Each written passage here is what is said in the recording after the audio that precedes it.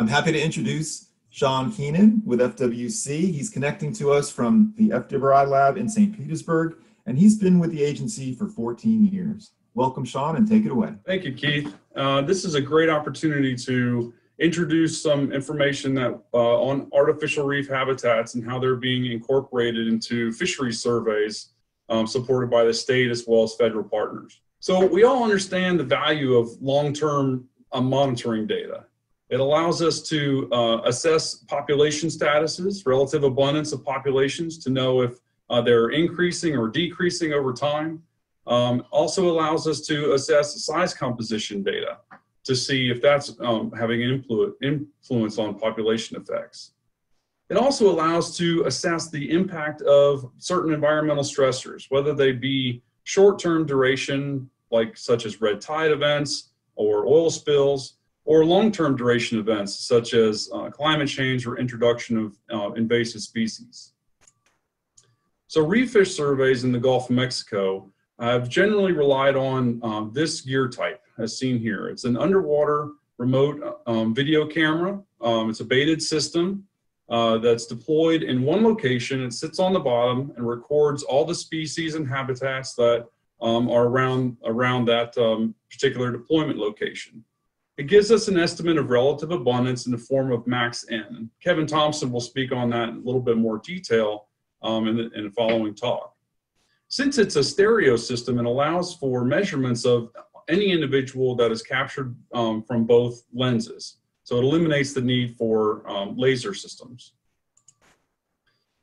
Reef fish surveys in the Gulf of Mexico have been going on for quite a while. The National Marine Fisheries Service in Pascagoula has conducted surveys since the early 90s, focusing on natural reef habitats, predominantly on the outer shelf systems. Panama City NIMS Lab started their survey in 2005, focusing in areas in the Florida Panhandle as well as the Big Bend, again focusing on natural systems. In 2008, FWI, we got into the game by assessing a spatial gap in data on the West Florida shelf that's shown here. So these surveys each use very similar gear types to evaluate fish communities. However, there were subtle differences in some of the survey designs, and overall, this can lead to notable limitations when it comes to assessing stocks using all of these surveys. So while it's important to get information on iconic species of interest, our goal is to generate a multi-species approach to evaluate the reef fish community in general. There are many economically important reef fish species in the Gulf, and we want to generate a survey that optimizes for as many of those species as possible, as well as many of those habitats. So our approach is to look at it on the assemblage level, with an emphasis on managed reef species. So between 2014 and 2019, we had an opportunity to expand our sampling effort through a grant from National Fish and Wildlife Foundation. FWI was provided funds to expand our sampling effort to deeper waters, to broader areas that overlapped with the National Marine Fisheries surveys, as well as incorporating other habitats, especially artificial reefs in this case. So it allowed us to have a good amount of effort to calibrate with our partners in this survey effort. So the goal is to make these three surveys combined into one, is to optimize the effort here. This is a conceptual diagram that's outlining the G. Fisher survey. It's a restore funded effort that will go for the next 5 years. But today I'm going to focus on this one small but significant component to it, and that is developing the spatial stratification and the habitat stratification to optimize this survey for bringing in all data from all three. So the main approach is to integrate information that we've already collected on reef fish abundance from multiple species, as well as habitat data. The habitat data that we've collected is predominantly from side-scan sonar surveys conducted by FWI in the Eastern Gulf of Mexico over multiple small-scale habitat areas. So since it's a stratified random approach, it allows us to have a representative sample of the habitat distribution as a whole on the shelf. And there is a poster describing some of these results. So please stop by and take a look at that. So we take the information from the abundance data as well as the habitat data, and we put it together in some statistical gymnastics utilizing information from thousands of camera data sets. So we have the information from multiple species of interest from over 6,000 camera sets. So the graphic shown here, imagine all the camera sets along the x-axis along the bottom, and then you can see how the statistical approaches will allow us to group these camera sets into more similar species that are observed. So that all the data inputs that come into this are things that we know before the cameras are set, such as the latitude, longitude, the depth of the camera set, as well as the habitat data that comes from the side scan surveys. So this grouping approach allows us to generate a plot such as this. It's a map of all of the sampling points that have been conducted over the former years. And then all the similar colors are specific camera sets that are similar to each other in the species communities. So this approach allows us to set up a spatial structure for how to guide our sampling efforts for the future. So we take those data and we put it into something more logistically friendly, and we can have a 3x3 design where we have 3 regions along the eastern Gulf of Mexico and 3 depth strata as shown here. So setting up the spatial strata is the first point. The second step is to set up that habitat stratification. And we did this from utilizing information that we had from the side scan surveys for both natural and artificial reefs. So first I'll show some of the results from the artificial reef strata. The main factors that structured the communities were the relief of the strata as well as the area coverage. So we had 3 relief strata, low relief, medium, and high relief. And these are examples of the artificial habitats that comprise those relief categories. And you can see from the image in the middle, we also delineate around every identified habitat type, be it natural or artificial. And that gives us an exact estimate of the size of the structure. So we wanted to look at the distribution of areas of coverage for each of the relief categories. So we had over 5,000 polygons of artificial habitat that's been mapped in the Eastern Gulf. And we're able to generate these frequency distributions. And from this, we're able to identify 3 general spatial area coverage strata. So we had a small scale habitat features, which were the most abundant, as would be expected, medium scale coverage features, and then large scale, so over 100 square meters habitat. So the goal is to assign some sampling effort to each of these habitat strata within those spatial strata where it's available. Just to give some results from the natural habitat strata, we went through the same type process. Again, identified that low relief, medium relief, and high relief features structured reef fish communities differently. And then the area coverage was also a factor that influences reef fish communities. So for natural relief features, these are how the habitat strata broke out. We have a low relief, small scale, low relief medium, low relief large, and then for all the other relief categories. Low relief natural reefs were by far the most abundant that was mapped within the Eastern Gulf of Mexico. So we take the information from the spatial strata and from the habitat strata, and we go through a lot more steps in order to come with a map such as this. This is the distribution of our sampling sites that were selected for 2020, the first year of this optimized survey design.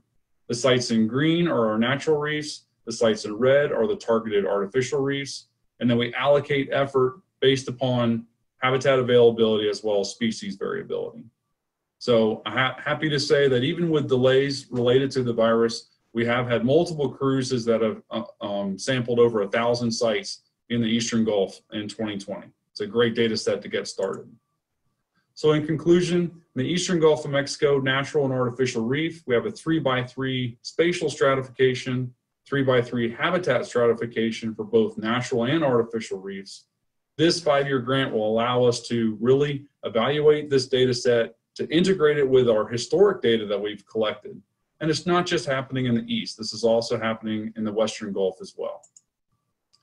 Acknowledgements, many funding sources contributed to this, as well as many people have sat and looked at videos for hours to collect these data.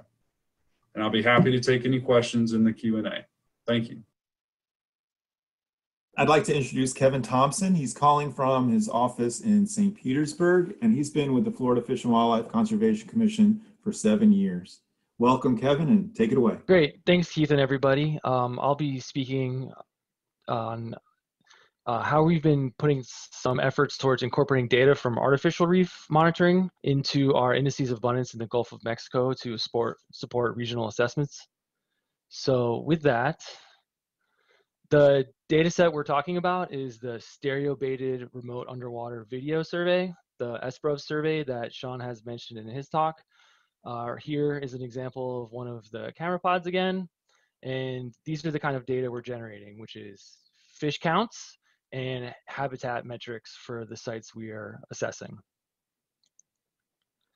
It's a non-capture method of sampling. It allows for stereo video imaging, which means we get important measurements of select taxa.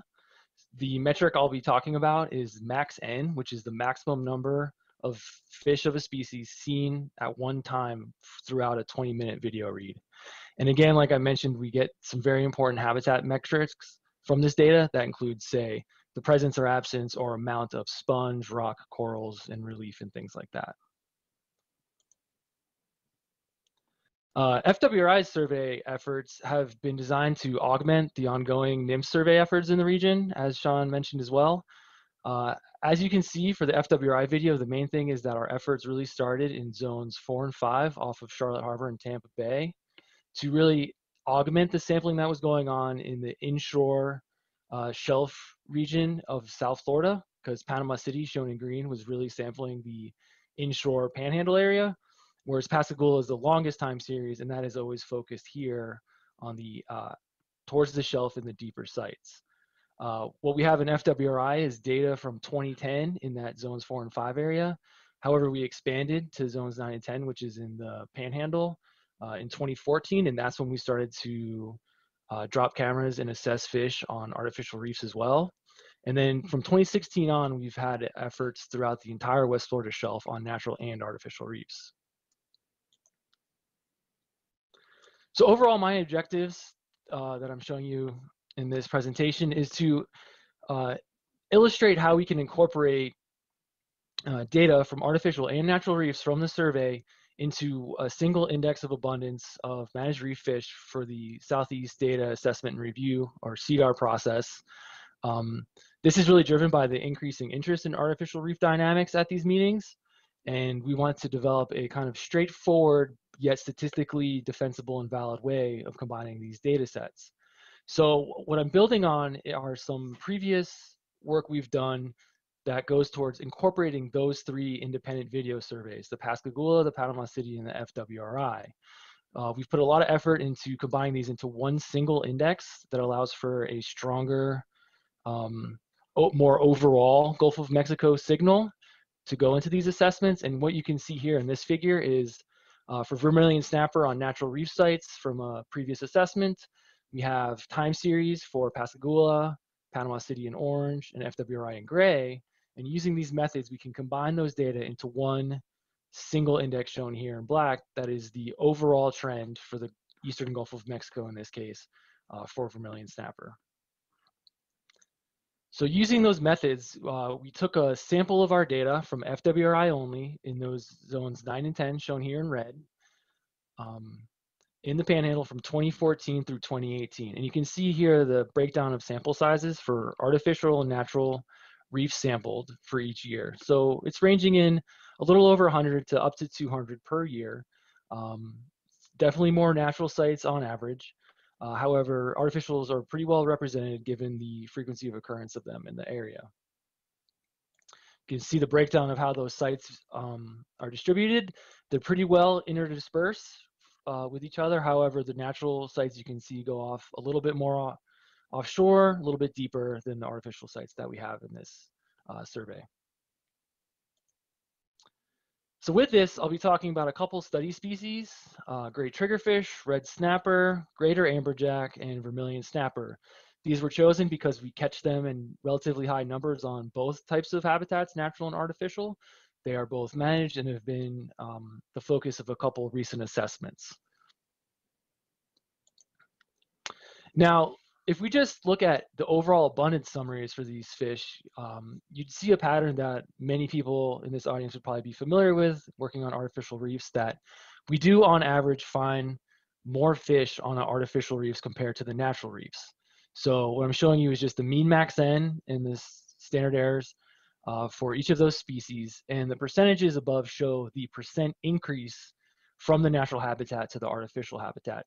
So it can range from only a 25% increase on gray triggerfish, meaning they're pretty evenly distributed amongst the habitats, where greater amberjack is one of our least common fish, but is double in abundance on artificial reefs compared to natural reefs. And then red snapper and vermilion, are also increased, but at different levels. So what we want to do to incorporate these data together to make one single population index is to use this approach that we've derived from combining the 3 different NIMS and FWRI surveys. So to do this, we're using classification and regression trees. It's a strong modeling tool that can account for the fact that we are dealing with continuous and factorial data at different scales. And we want to break down the sites into a pretty simple metric of good, fair, and poor habitat. The idea being that good and poor habitats can be hyperstable through a population, whereas fair habitats can more potentially vary in response to a population change. So what we're doing is using a full statistical model here, where fish presence is modeled as a function of a series of continuous variables regarding the space, the depth, and then the habitat of each video site. So shown in red are all the habitat metrics that we are recording from these videos, say the presence or absence of hard coral. So what this looks like is, so here is an example of a CART model for greater amberjack on a natural habitat. And what this is saying is that if we have sponge, yes or no, and yes, we have a relatively high abundance of greater amberjack on these sites, or I should say high occupancy rate, because this is just presence absence. Then if no sponge, we look and see, is there relief, yes or no?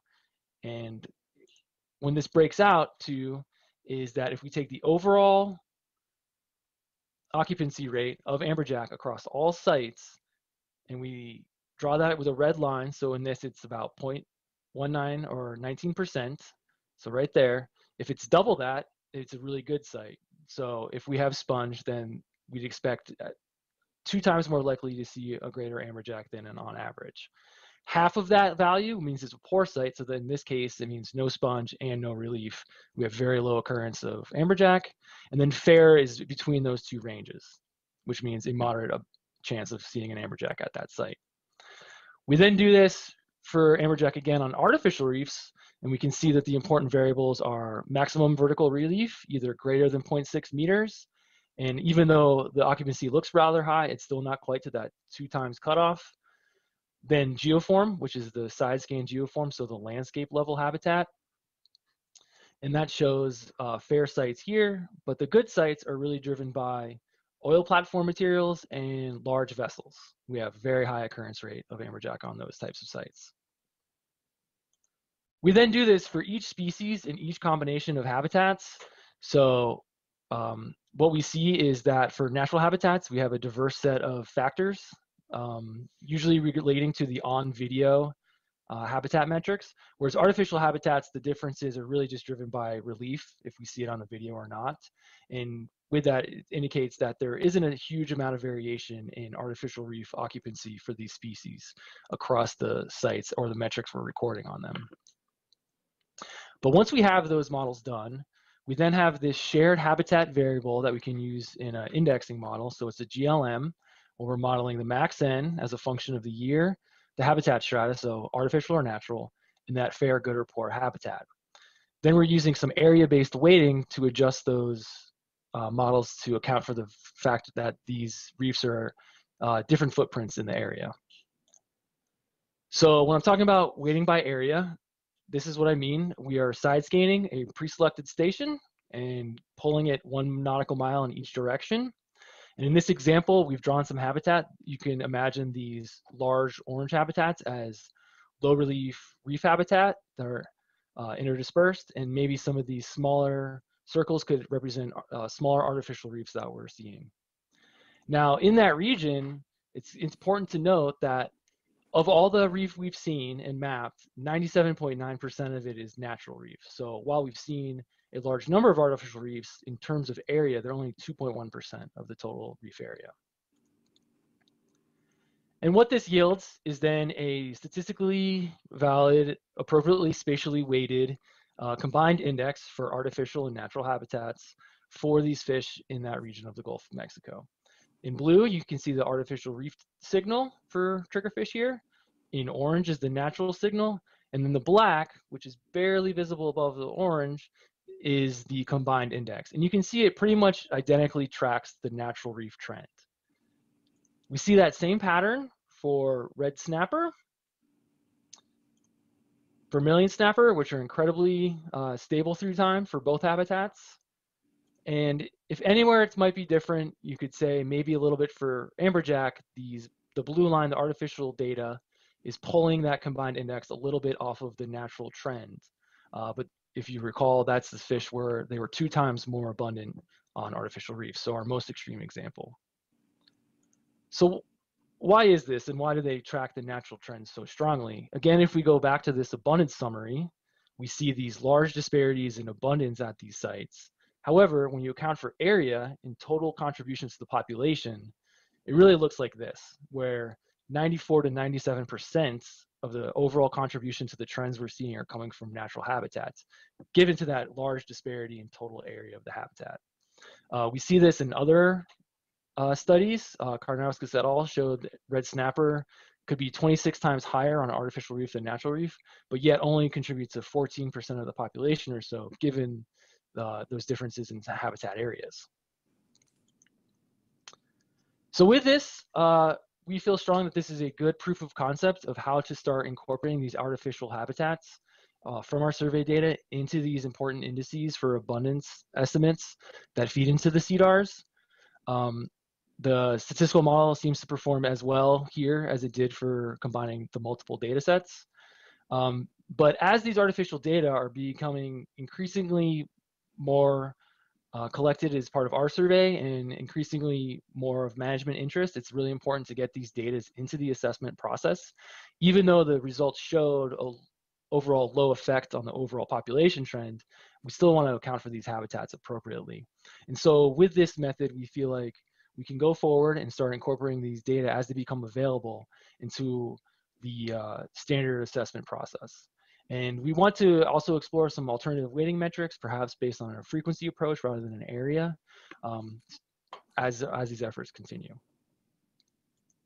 With that, I'd like to acknowledge a large effort from the FIM field and office staff, both reading videos and putting them on reefs and side scanning, and a number of our NOAA and NIMS collaborators. And with that, I'd be happy to take any questions in our Q&A session. Thanks. Thank you, Kevin. Next up is Tiffany Cross. Tiffany is with the FWC Fish and Wildlife Research Institute, where she's been for the past 7 years. And she's connecting to us this morning from Coos Bay, Oregon. Welcome, Tiffany. Take it away. Thanks, Keith. So today I'm going to be presenting about how we've been monitoring private recreational catch and effort on artificial reefs using 2 independent methods. Artificial reef programs seek to enhance fish stocks and increase angling opportunities. And it's essential to monitor the recreational fishing component of artificial reef programs to assess whether they influence angler behavior, change catch per unit effort, and or influence size selectivity, and really to measure the success of the program. So the Florida Artificial Reef Creation and Restoration Project, developed after the Deepwater Horizon oil spill, has been working to deploy 3,000 artificial reef modules within 48 different permitted areas in Florida's state waters in the 5-county region in the Panhandle. And throughout this presentation, I'll refer to three major regions in Florida: the Panhandle region, shown in white, the Big Bend region, shown in the light gray area, and the Peninsula region, shown in the dark gray area.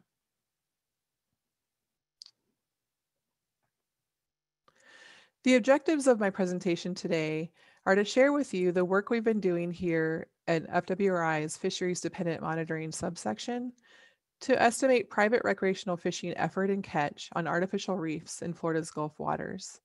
And I'll show you results from two independent survey methods we use to estimate effort. And so to achieve these objectives, we utilized an existing survey, the Gulf Reef Fish Survey, that was originally designed and implemented to measure recreational catch and effort and improve precision of those estimates for reef fish in the Gulf of Mexico. The Gulf Reef Fish Survey consists of two components. The first is a mail survey that asks anglers trip-specific information, how often and where they fish, and the types of fish they targeted, that is used to estimate fishing effort.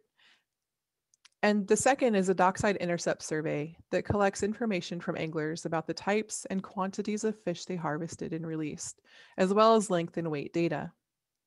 The Gulf Reef Fish Survey is complementary to MRIP's Access Point Angler Intercept Survey, and we combine catch data from both the Gulf Reef Fish Survey and the MRIP APIS to estimate total catch.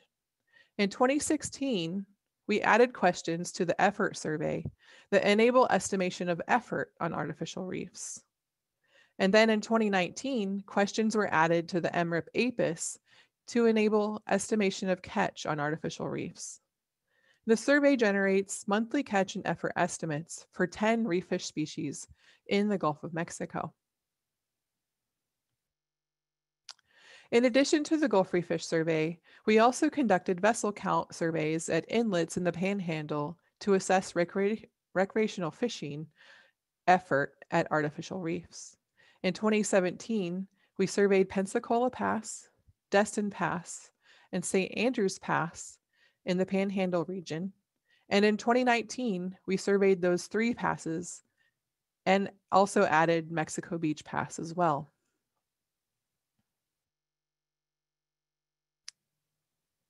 And so what we learned from the Gulf Reef Fish Survey is that from May 2016 to December 2019, about 1.3 million angler reef fish trips were taken in the Panhandle region of Florida.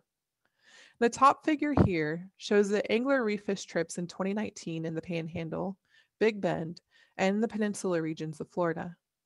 The brown bars, or orange-colored bars, show trips where anglers reported spending no time at artificial reefs, while the blue bars represent trips where anglers reported spending some of their time at artificial reefs.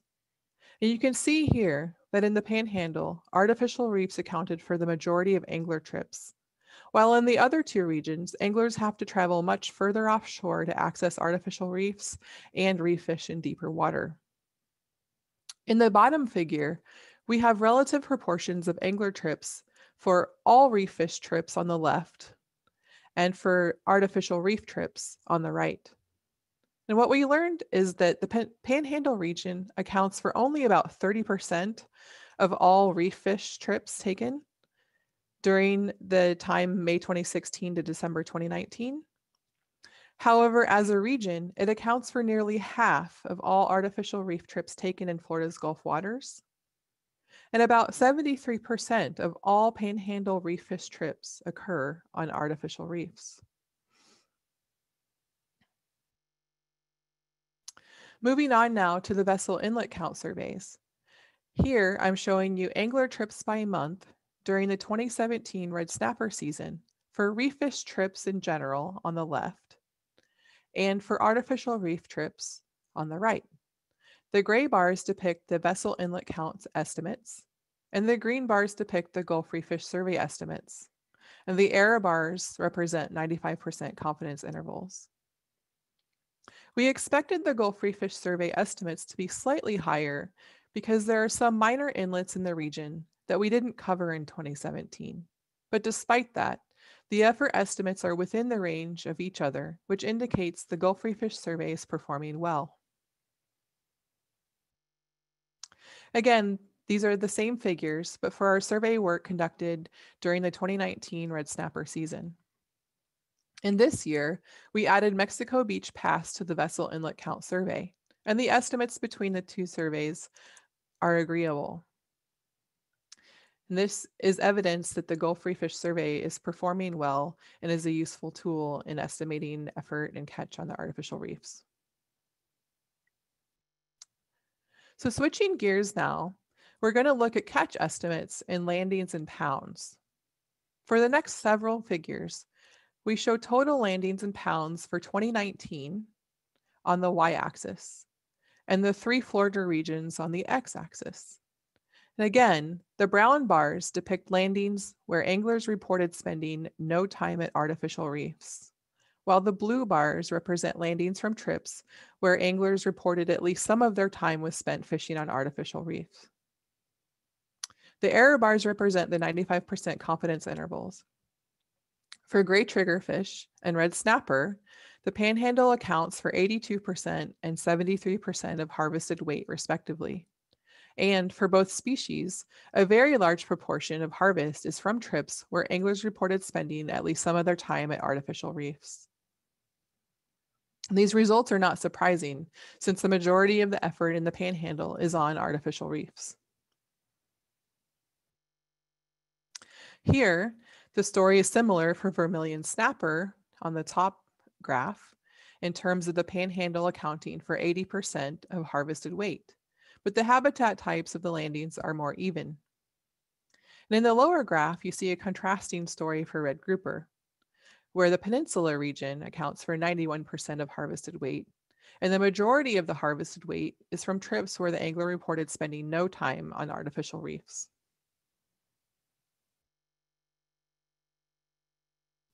And here's the figure for gag grouper. The large error bar for landings in the peninsula region at artificial reefs is an artifact of low sample size. And the Big Bend region accounts for about 41% of harvested weight, with the panhandle and peninsula regions accounting for about 30%. And the habitat type for landings is about even. And finally, I threw this last figure in because I wanted to show you that we're also capable of estimating discards on artificial reefs. And so the bottom figure shows the total releases or discards in numbers of fish for gray triggerfish. The panhandle region accounts for 82% of all gray triggerfish discards, and a majority of those discards occurred on trips where anglers reported fishing on artificial reefs.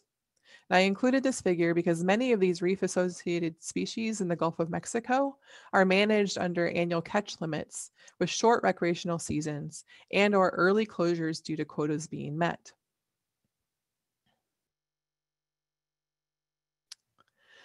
And so for many species and reef fish anglers, I think the story is one of if you build it, they will come.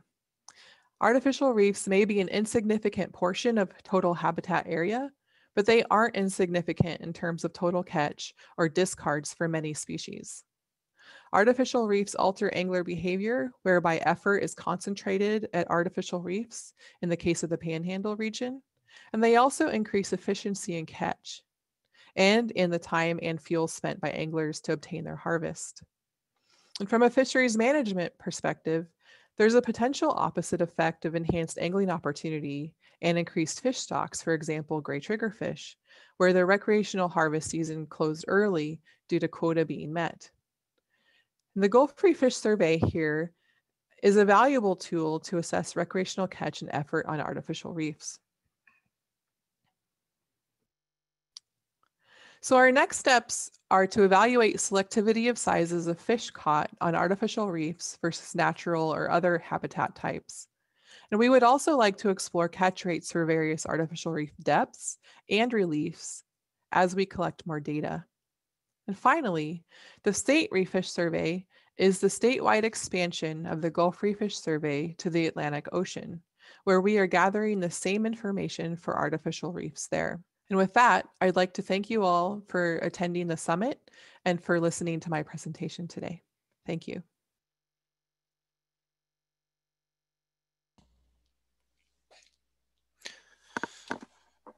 All right, I want to thank all the speakers for a great talk. Please turn on your cameras so we can start the Q&A session. My name is Jeff French, and I'm with the Artificial Reef Program, and I'll be moderating this session along with Brittany, if you want to introduce yourself.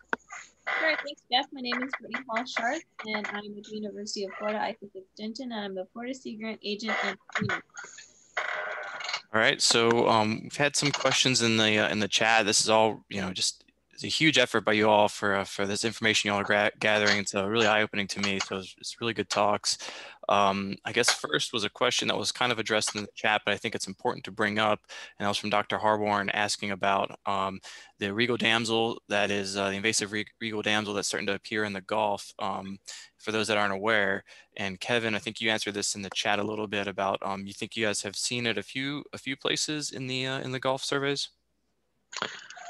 Yeah, I'm only tangentially aware of this. We had some interest from a grad student that was going to look into those data, and so I did a precursory look, and we have records of it, but it's only a few. Okay. So far. I know I'm not sure if Bob Cox is in the chat at all, but if he could add to, I know that Bob and Carol Cox from Ibarra, Mexico Beach, I know they've seen it and had posted pictures of that invasive, and they've have that on their site as well. But they reported to us initially. And Sean, did you want to add anything to that? Yeah, I quickly asked some of our video readers about, observing any of that species, and they do have it listed as something that we're looking for. However, they also pointed out that it's confusing to see on video or identify versus brown chromis. So, but we are aware of it and keeping it on the radar. Yeah, I think it only has one kind of distinctive marking that's kind of difficult to see, especially with a stereo camera. So another question we had in the chat, this one's to Tiffany. This is from Christine. Do the artificial reef question that you all put on the Gulf Reef Fish Survey, does that carry over to the Atlantic? Are we going to get the same type of information from the, I guess, now statewide survey? Oh, I guess you just answered in the chat too. Oh, looks like you're muted, Tiffany. Sorry about that. I've got two different mute buttons to take care of. So yes, the answer is yes. The artificial reef questions do carry over, and essentially the survey questionnaire is the same in terms of what questions it asks anglers and in the order they're asked. The differences that we added are the new regions to cover the East Coast. We added some strata, and then the new species as well. And then in terms of how often that question is answered on the survey, the artificial reef question is only if they took a trip. So if they didn't take a trip, there's nothing to report. We used to have a general question that asked if at any time they go fishing, do they fish on artificial reefs? And we took that one away.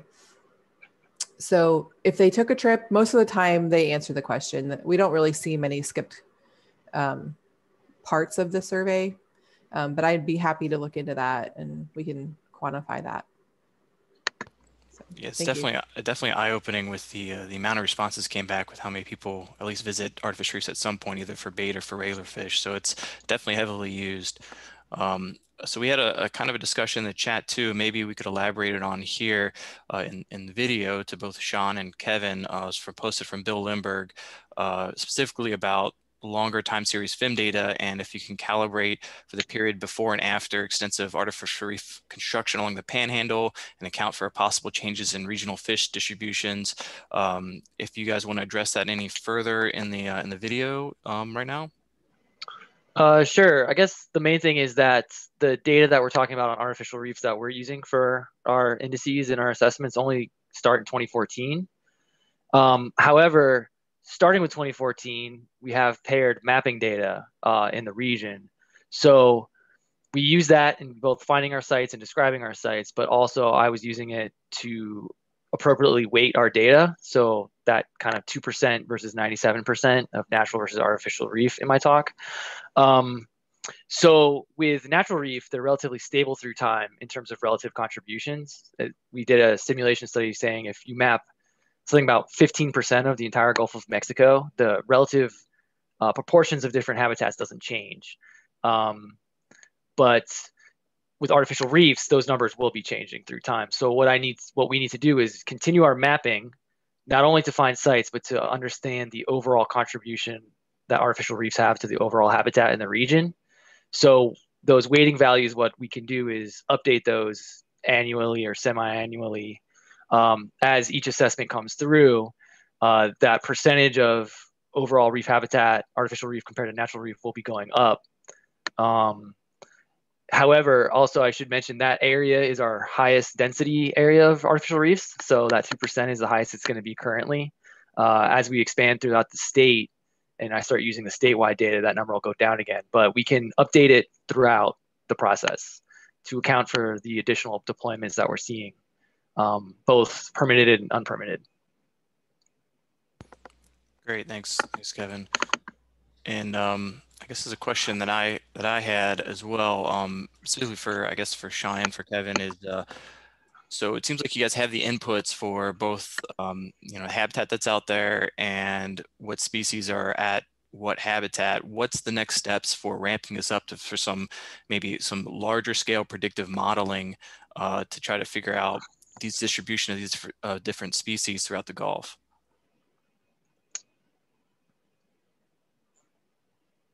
Well, I think the main thing is continuing time series as we get more and more data. Like I said, the statewide shelf-wide data that includes artificial reefs only started in 2016.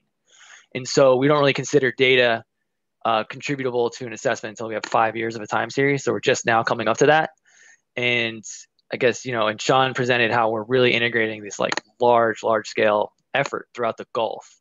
And once we get all of those data on out of the same site selection with the same habitats and the same coding, then we'll even have a stronger ecological data set to work with than we do currently. Like right now we can combine all the data, but it takes a lot of effort just to combine it rather than even starting to getting to large scale patterns.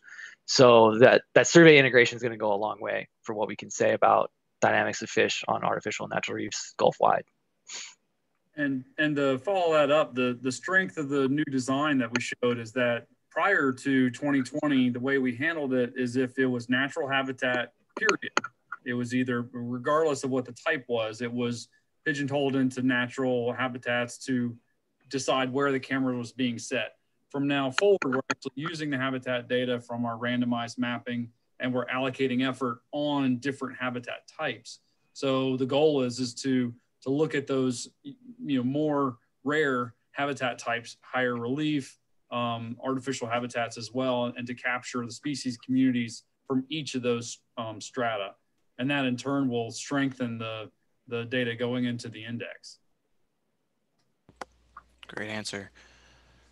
We had a question earlier in the chat from Jay, and maybe Tiffany, if you want to elaborate this on how would the boat surveys document artificial reef fishing? I guess maybe to elaborate on the information that comes from, you kind of elaborated already on the information that comes from the actual Gulf Reef Fish Survey, but what about the actual counts on the inlets? How do you go about counting those, and how do you determine how many of those proportion of those boats might be going to artificial reefs or natural reefs? Yeah, sure. So the vessel counts, when we've done them, get a total vessel count, how many vessels left the pass. And during those counts, we have concurrent dockside interviews going for anglers that are returning. They get interviewed.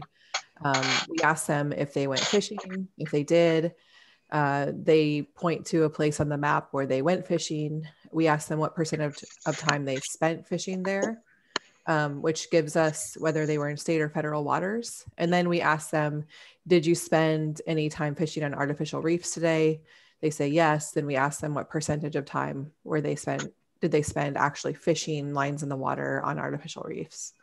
And then that allows us to attribute a proportion of the boats that went out and figure that out. And the other question that was really important to ask was to account for the boats that left the pass before we started the counts. So like in the dark when we couldn't see them leave. So we would also ask them what time they left the pass in the morning so that we could calculate an error and adjust for that for people that left the pass before we were counting. Thanks, Tiffany. And then looks like I see Sean answered the question in the chat from Jim about our efforts being coordinated with utilizing resources from the Gulf of Mexico Alliance. So Sean, you just wanted to just repeat that for the benefit of people in the chat. Well, I hope I'm answering it. If I'm not, I just need to clarify it. But we have coordinated with the council monitoring an assessment plan where they're collecting information on water quality sources and habitat sources. And we have contributed our data, both our inshore monitoring program as well as our offshore habitat mapping efforts. So I hope that got it. I guess, and a follow-up question from Jim is, are we getting involved in also getting funding from the Gulf of Mexico Alliance? Not that I know of. I'm not sure of funding opportunities coming from GOMA, but I'd be happy to find out about any. So I guess I have a question that it kind of relates all of your data that's been collected, and that is, typically we compare both fishery independent and fishery dependent monitoring just to see if, the relative trends are matching up. Have you all compared kind of your fishery independent data with the dependent data that's coming in to see if, both are increasing, decreasing at the same rates, or maybe if they're conflicting? As far as I know, we haven't done that internally, but this happens as part of every CDAR process. So the dependent indices and the independent indices are all part of the same kind of working group data process. And often those trends are compared. It's not so critical that they show the exact same pattern because there's real differences in determining effective effort and things like that. But this happens at the assessment level for a species by species basis. We just finished up doing this for SCAMP. And so say that combined video index that I prepare gets compared to the headboat, gets compared to the observer data, gets compared to all those different data sources. But as far as I know, internally, we haven't done that. It'd be an interesting question for sure. Thanks. Yeah, and I know with the CDAR process, it's been more and more important that our fishery independent data is more robust so that it can kind of stand up to the fishery dependent data, which is, is pretty extensive. So I think it's become more and more important that we need to make sure that our independent data has plenty of samples in order to say that, okay, this is a real trend we're seeing and not just any sort of, low sample size or anything like that. Yeah, and if I could speak to that for a second, the emphasis on independent data is increasing given the problems with changing management through time with dependent data, particularly after 2010 in the IFQ system. Basically, that data is really difficult for people to use. The thing that struck out to me in this whole symposium is the amount of effort that is going into monitoring statewide for all these individual reefs and that county by county basis. As such, it's not really compilable in any kind of index at this kind of scale, but it seems that people are only using two primary gears with the dives and the GoPro cameras. And, it seems like there's an opportunity with some discussions of standardization and stuff that you could generate another potentially valuable independent data set. But I know that's difficult because everybody has their own per reef, per county goals. Great. Yeah, it's it'd be definitely great to try to get some of the local counties involved with maybe using some sort of makeshift GoPro setup to at least try to get some of the inshore artificial reef to add some data to that if there's some sort of standardization. Maybe yeah, and I think the one note to remember for that though is for an assessment purpose, if you're developing data, that length comps are critical. So any gear would have to pair lasers or consider stereo video or something like that. Obviously, our systems are kind of bulky and expensive, but there are other routes potentially. So and heavy. yeah. Oh, I think that's 11 o'clock. I think that's we are winding down here. So if you have any other questions for these speakers, feel free to message them directly, and hopefully you can get back to you. Check out, some of them have posters as well. Check those out. It's very interesting information here. But we are going on a 10-minute break now, I believe, and then we'll be back at I believe 11:10 for the next speaker, which is I believe Roy Crabtree. So that would be a really interesting talk. He's got a lot of experience. So again, thank you all the speakers. Thanks everyone for joining this session, and we'll see you back in the feed loop. Look for the next link coming live at 11:10.